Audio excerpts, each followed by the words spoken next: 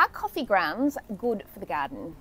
I hope so, because I have just had 13 bins full of used coffee grounds delivered to my house. I'm going to be completely honest with you, I thought I was getting one bin delivered. Thankfully, however, coffee grounds are amazing for the garden. In this video, I'm going to take you through how to use coffee grounds in your garden to get the absolute best results. So tell me again, Darren, how many bins have you got for me today? 13 120 litre bins, not all full, but certainly plenty of coffee grounds to improve your soil and your veggie patches. A full bin like that, close to 100 kilos, your driveway is gonna be full. Straight out of a coffee shop. When it's fresh like that, it's lovely.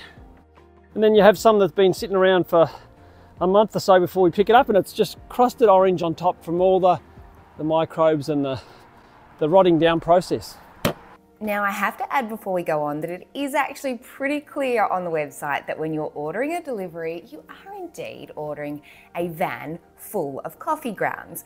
And it's pretty hilarious that I've somehow managed to miss that. So that's on me, not on ReGround.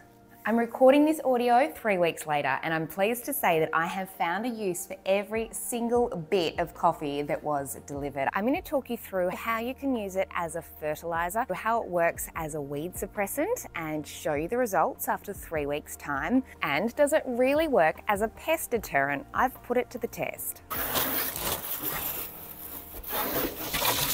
And of course, what not to do. There are a few ways you can use coffee grounds in the garden that can be harmful. But first, let me introduce you to ReGround, a fabulous social enterprise based right here in Melbourne that collects coffee grounds from cafes and coffee roasters and delivers them to gardeners. Thanks for all this coffee. That's fine, it's fine. It's what we do every day. We have 3 vans or 4 vans on the road every day, and every day it's they're emptied at people's houses and community gardens and the zoo and all sorts of places. Are coffee grounds good for the garden?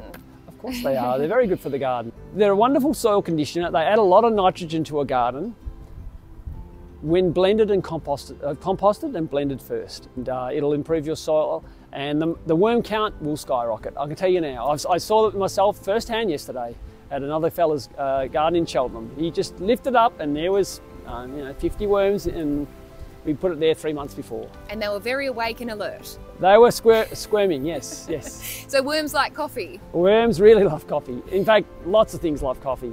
A lot of people we deal with, get a delivery every 3 months or 6 months, a repeat customer is quite common.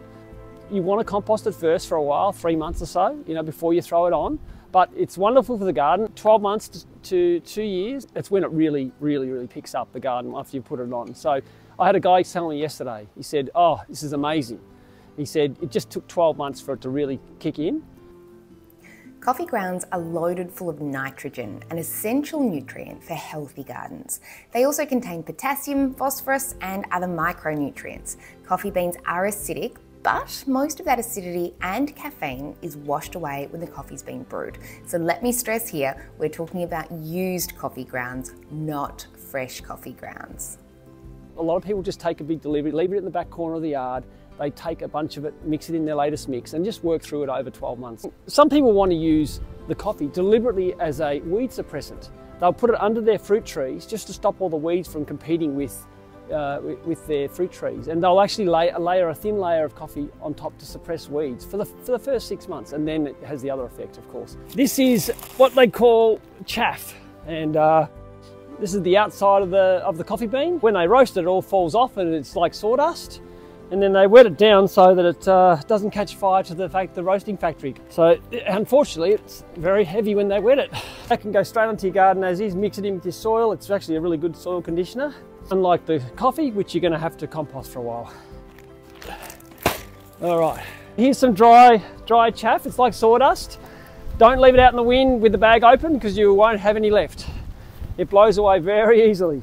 Fantastic for soil conditioning, but you have to pretty much mix it into the garden when you open the bag. Those that love it absolutely are passionate about it, and some people tell me I'd take all the chaff you can give me, over the coffee even.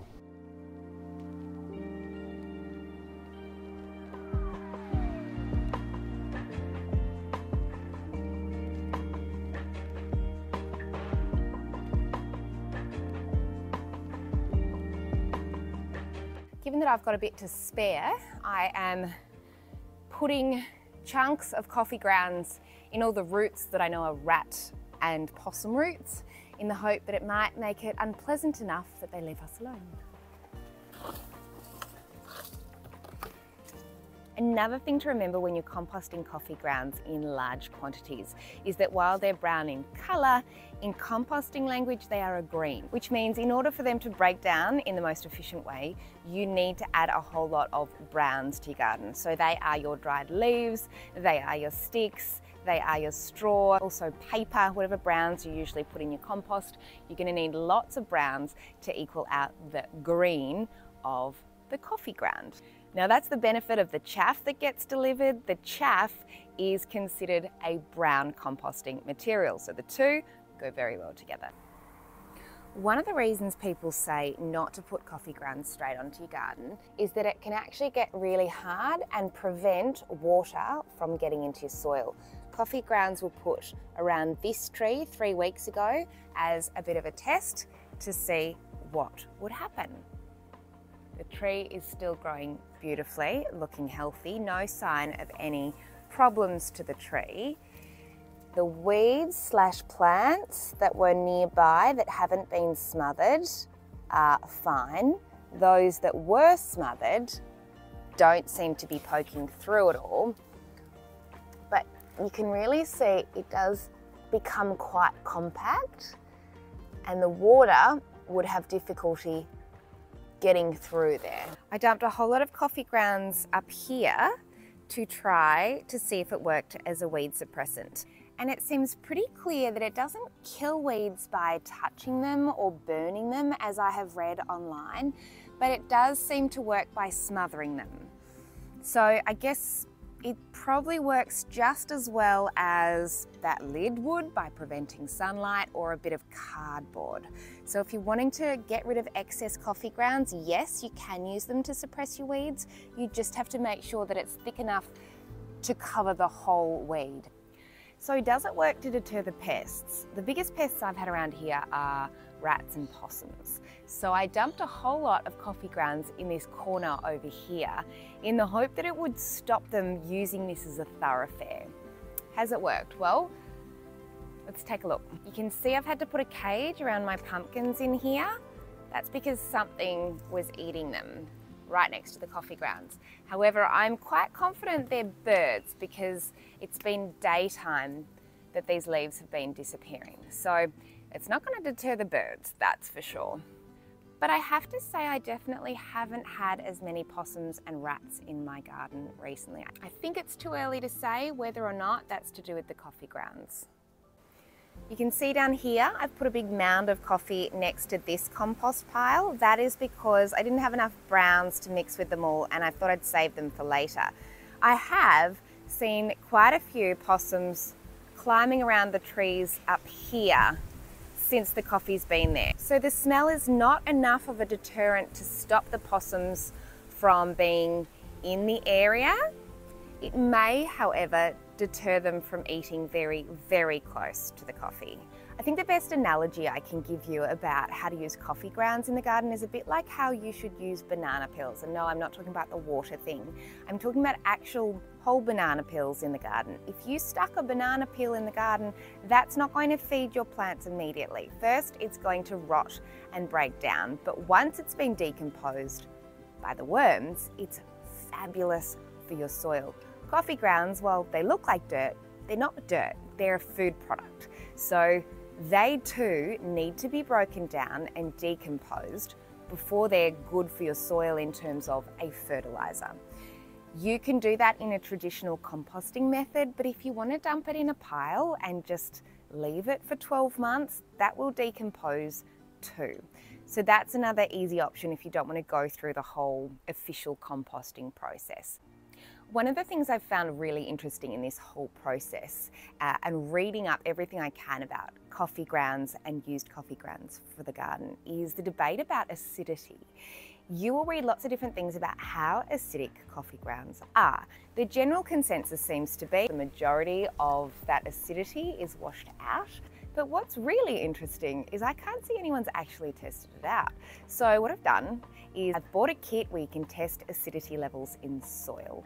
And I'm going to answer that question once and for all, but I'm actually going to save that for another video. I will show you how acidic are coffee grounds that are straight out of the coffee machine, how acidic are they 3 weeks later, and how acidic are they once they've been mixed with your soil.